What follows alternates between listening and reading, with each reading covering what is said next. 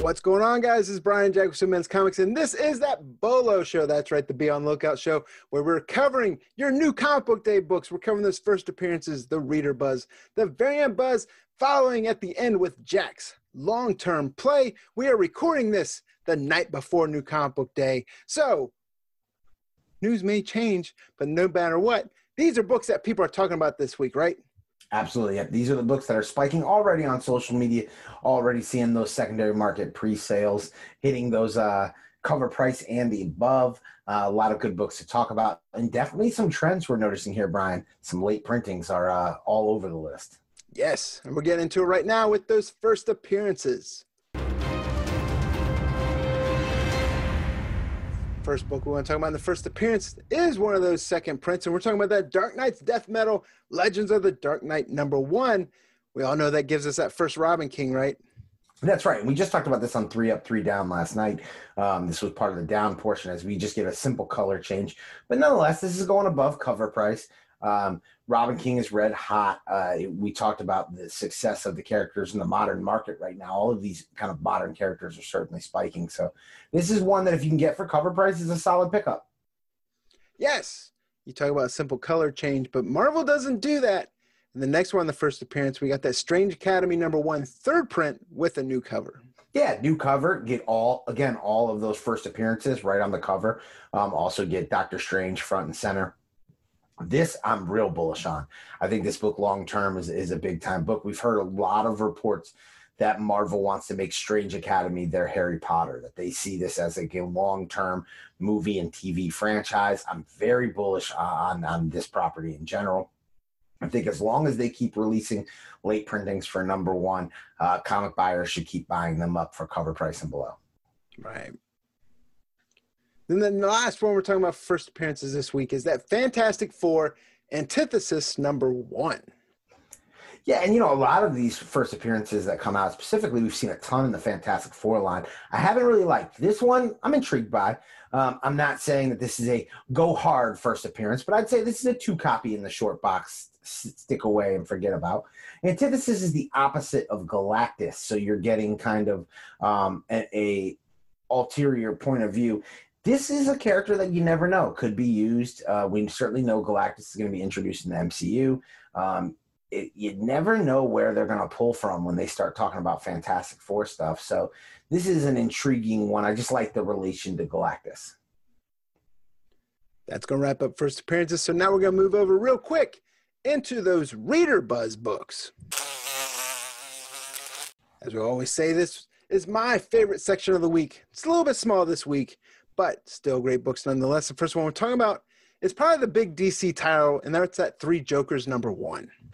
Yeah, the book that I actually I've gotten a chance to read already and I really enjoyed is actually Red Hood and the Outlaws this week. But it just didn't make that, even though it's a Joker War tie-in. The Joker War tie-ins this week did not carry the reader buzz enough to make the list. But everything DC Comics was firmly about Three Jokers. That was definitely the book that everybody was talking about. It's the book we're going to talk about here later on, and it's definitely the one that everyone was anticipating from a reader level. Next book we're going to talk about is one that we've had the creator team multiple times on this channel. We talk about this book a lot. People are just now starting to catch on to it. Now we've had a whole first volume, a one-shot, but we are getting Canto 2, issue #1. Yeah, I love that people are talking about it. It's kind of one of those things where people start liking the rock band that you've been liking for years. There's a part of you that gets Nickelback. There's a part of you that gets salty, and you're like, this is my band. But at the same point, man, I just want people to understand how great Canto is as a story, how great it is as a property, how great these creators are, Drew Zucker and David Boer. Great individuals, great talent. I think both of them are going to do big things in this industry. And then they're really putting together a great book. Like, they understand what it takes as far as new covers on late printings, marketable incentive covers. The 125 and the 110 incentive for this book are incredible. The 125 giving you that like stained glass almost look, kind of like church glass. Absolutely amazing looking cover, gorgeous. The colors, the whole aesthetic of that cover is great. And then the 1 in 10 cover, you come with the Ben Bishop cover, where you're hitting a classic homage to Teenage Mutant Ninja Turtles #1, which is certainly an issue that is synonymous with IDW, synonymous with Ben Bishop and his work with Ninja Turtles. To bring that into the world of Kanto, it kind of plays into two markets and hits that all ages category. I think both of those variants are long-term success, and there's no doubt in my mind they'll continue to see success. I'm not surprised that they're already selling above ratio. And it's funny, too, because we talked about this on the FOC, Brian. What do we have to say to get people to fully get on board with Kanto, to stop being caught off guard? They were caught off guard by the one-shot, which the one-shot cover A is selling above cover price. The incentives are selling well above ratio. We've seen in the first volume, issue #1 is a major back issue, and then the incentives sell for what they sell for, as well as the convention exclusives. So there's no stopping the Kanto trend. 7 seasons and a movie, and stay tuned for more Kanto content on the Simpleman's Comics YouTube channel, because we've got another interview coming talking about this second volume with David Boer and Drew Zucker. That's right. So if you guys are watching this Thursday night, just last night on Wednesday, we had them on to record another episode. We're going to end up creating a playlist on the channel, because that'll be the third time that we've had them on talk Kanto. Each time's fantastic. You can see it from right before the first Kanto #1 launched through that into that first volume. Now going into the launch of that second series is going to be great. Definitely, if you're a Kanto fan, you're not subscribed to this channel, go ahead and subscribe and click that bell notification so you get notified when that video drops, and it will be very soon. But the next one we're talking about in that reader buzz is Teenage Mutant Ninja Turtles, the ongoing issue 108. Yeah, so Teenage Mutant Ninja Turtles is getting that kind of solid carryover buzz that you're getting. The back issue market was late to catch up to issue 101 through 105. But once they did, now you're seeing that kind of carryover 106, 107, 108. The new character that debuted a couple issues ago, the Slithery, that the front and center, you get a new villain. And this issue is really surrounding that character. So you're getting kind of the buzz there from that. So I think this entire TMNT as a property is hot right now. How long it'll go, we're going to need probably another action-packed issue to draw people in, to kind of keep that buzz going. But at the same point, right now, TMNT has the market's attention. Like I said, it's a pretty short section, but there's the reader buzz for this week. But now, as we say, the shiny object, we're getting into the variant buzz.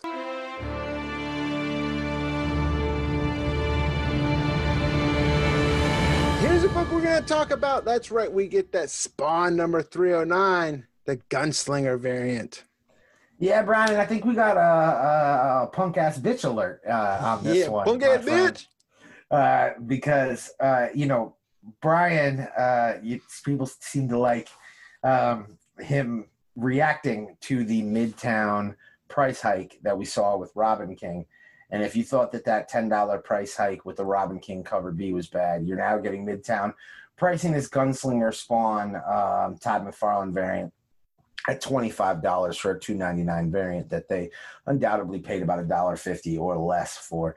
And you can save that free market capitalism bullshit for another day, because the reality is, while yes, they can price whatever they want, if they are going to continue to be the retailer, the distributor, and the secondary market, then customers are going to decide where they spend their money. Midtown going to be Old Town. Yeah, those, I think that is all short-sighted business practices. Whatever kind of money they would have made off of the gouging of this book would pale in comparison to what they could potentially lose from a customer base who's going to continue to feel alienated and continue to feel like every time a book gets hot, you only want to sell me shitty books for cover price. You don't want to sell me anything popular for cover price. And that's the feeling you start to get after a while. And that's not a good feeling. It doesn't feel like an even playing field.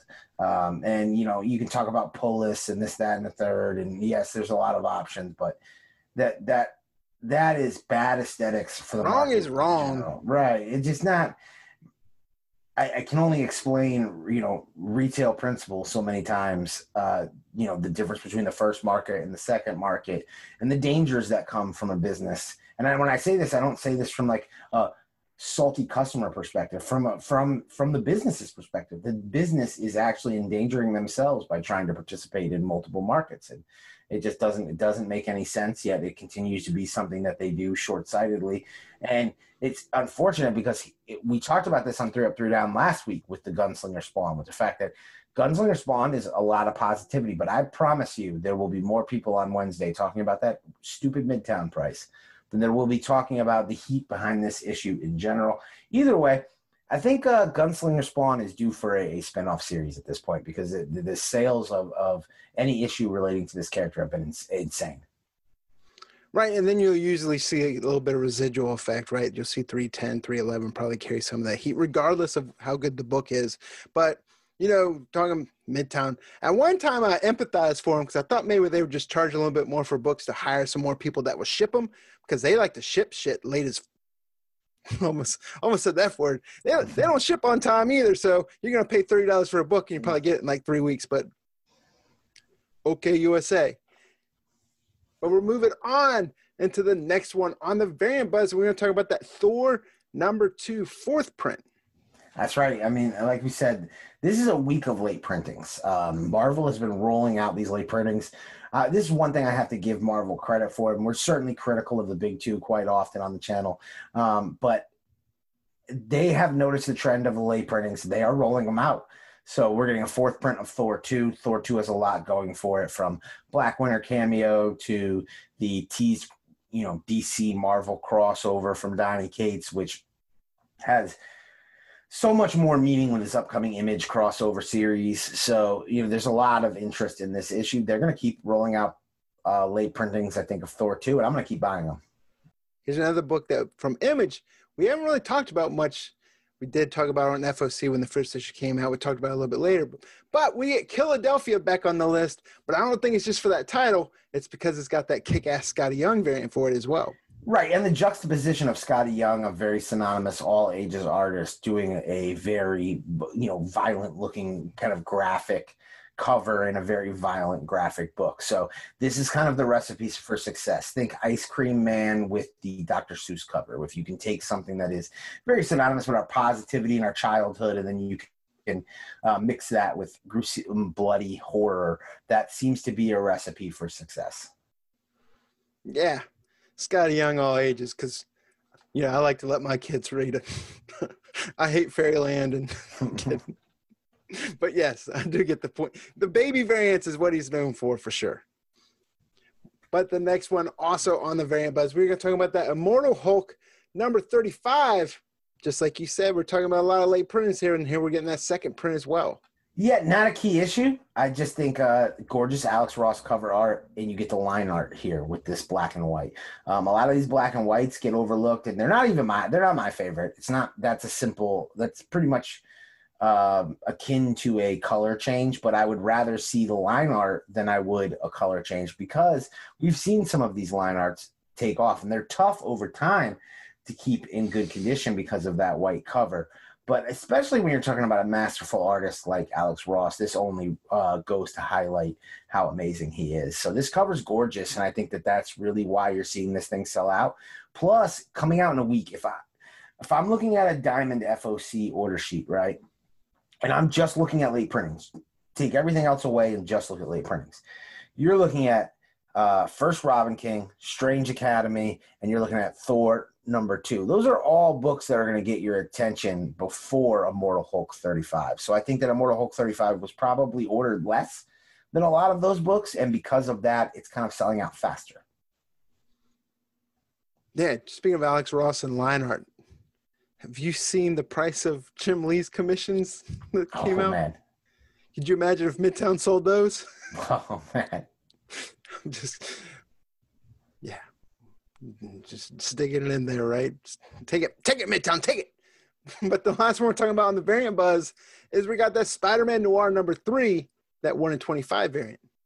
Yeah, and this is, you talked about holdover. This is residual holdover from Spider-Man Noir #2, the Dave Johnson variant, doing exceptionally well. So this one pre-sold above ratio. Now, again, your favorite punk-ass bitches have a lot to do with that, because Midtown pre-sold this one for $35, $10 over ratio, $10 over what they would typically sell a 1 in 25 variant.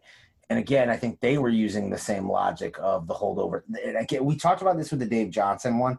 We said that book wasn't necessarily successful because of Spider-Man Noir, and I mean, there's a lot I could say about scarcity and, like, who's ordering 25 copies of Spider-Man Noir, honestly. So I'm sure the book is scarce, but really the Dave Johnson cover was amazing. So that's what got people's attention. And the style and design of the cover was different from what you're seeing from a lot of variant covers. So that got the market's attention. This is what Brian talks about. And we've seen this, guy. So this is one of those patterns to pay attention to. I'm not down on this book. What I'm trying to do is educate you that there's opportunities to use this to your advantage. If you're coming off a red hot issue, you can sometimes get in on, or if you get in early enough on the next issue, if you were able to get this book, like, let's say for $20, you could double your money on this book real easy right now. And I don't necessarily think that's a price that's going to hold. At the same point, it's something to watch out for and avoid. If this is someone that you may want to wait a little bit if you were trying to pick up for your PC, because it's hot today because of the residual price due to what #2 did. That could and should come down. Right, and there's some risk involved in that too. You hear about the buzz and you try to pick up on those residual books. Think about how many people might have bought Batman 51. Right. But there it is, guys. There's that variant buzz section we just wrapped up. So now we have Jack's long-term play.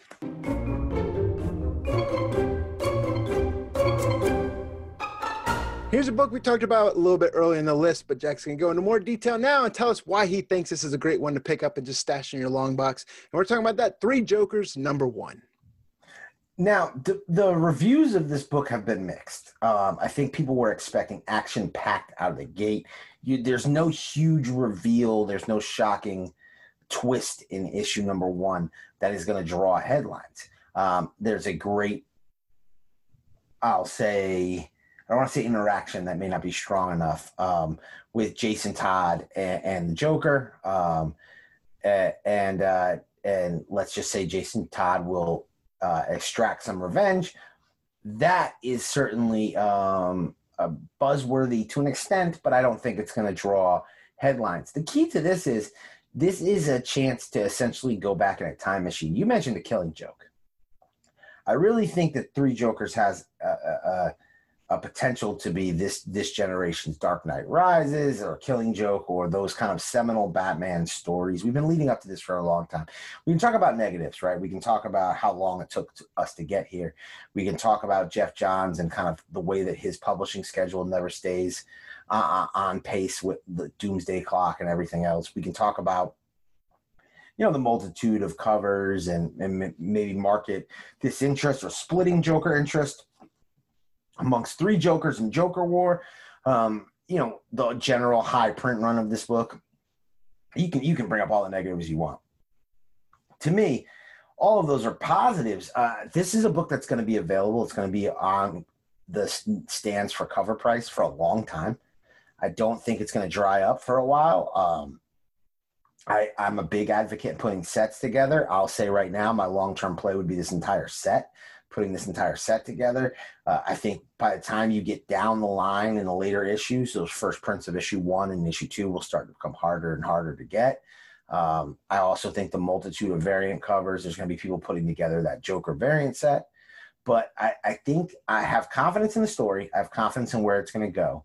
But I either way think that this has been such an anticipated story, and the Joker is so important to the overall mythos of DC Comics. And when you look at the history of what iconic Joker stories have meant to the back issue market long term. I really think that this is an opportunity. Imagine if we were sitting here, on the heels of the release of Killing Joke, and we were talking about an opportunity to go to your LCS and pick up 100 copies if you wanted for cover price. I mean, how amazing would that be? But what people always forget in that scenario is you're never going to, when you're really in that situation, there's risk involved. You never know that the Killing Joke is going to be the Killing Joke when it's just been released. So we don't know that Three Jokers is going to be this iconic thing. But again, the anticipation. Oh my God, it's been building for what, 2 years? 2 years, right. The anticipation, the character involved, the universe it exists within, be specifically, Gotham City and the Bat family. The writer who's behind it, the fact that the entire publishing house is behind it, the interest in the Joker in general right now in the market, whether it's Joker War or the Joker movie, or the anticipation of maybe a Johnny Depp Joker in the upcoming The Batman movie. Just Joker is red hot. Now is the time. I really think that this is going to be one that we look at for a long time, for years to come, as an important book to have. And the print run and things like that doesn't slow me down. That's why this is a long-term play. The long-term play is designed not to be the flip of the week. If you want to make a great flip this week, get Kanto. If you can get Kanto for cover price, you're going to make a great, great, great flip. Some of these late printings, same deal. I think if you get them for cover price 3-4 weeks from now, you could be selling them 3-4 times cover price. At the same point, I think if you're looking for a long-term play, if you're going to flip your Kanto and put your profits into something that you want to sit on for the next 5 years that you think, can make you 5 to 10 times your money, I think Three Jokers is that property. Yeah, I was definitely going to say, don't be shy if you go into the LCS. They're going to have like a full rack just for Three Jokers #1 with the covers. And like you said, it's going to look like, oh man, I got so many of them. Pick that up. This is one I like the long-term play on this, and I'll tell you why. Because Jeff Johns, one of my favorite writers, always writes great stories, always has those ones. He's kind of like that Donny Cates where he builds the story up. And Doomsday Clock, everyone knows. I really enjoyed Doomsday Clock. Yes, it was cursed with the release schedule. But these are the type of books also that I see being read years from now when they're collected in trade paperback, hardcover edition, deluxe hardcover edition. And as more people pick those up in the collected editions, they're going to, if they enjoy that story, they're automatically going to go back and start hunting floppies. And there might be a lot out there, but they might be tucked in collections. But at the same time, that lottery ticket buy-in, at that point, you might be able to sell, if you want to sell it, for a little bit more money. And these are the stories that literally future movies will be based upon. So I sit and I look at this one and I say, 20 years from now, we very well may be talking about the Three Jokers film. The same way we're all trying to get, say, a proper Killing Joke done, or, a proper Death in the Family done. So there it is, guys. There's Jack's long-term play as well as the Bolo list. Let us know what books you guys picked up. Let us know what stories you enjoyed reading, even if they aren't on this list. This has been Brian Jack with Some Men's Comics. See you guys in the next video. Go and try your luck. Test me in again. We let it rain. Please don't start us up. Got that black and white, that yin and yang. Mr. Officer, please don't search us. We don't